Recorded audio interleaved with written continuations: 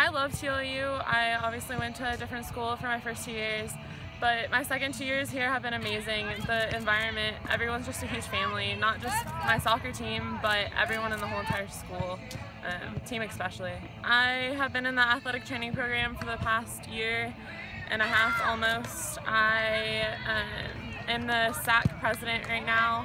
I'm also the Canoes Club president and the alumni chair for athletic training. I'm honestly trying to get as much done as I can while I'm here as the SAC president, get our whole entire athletic community involved, not only in the TLU community, but in the NCAA as a whole. I get to be involved with every single sports team, not just my own, get to know them, make an impact through the whole entire program. The program's great.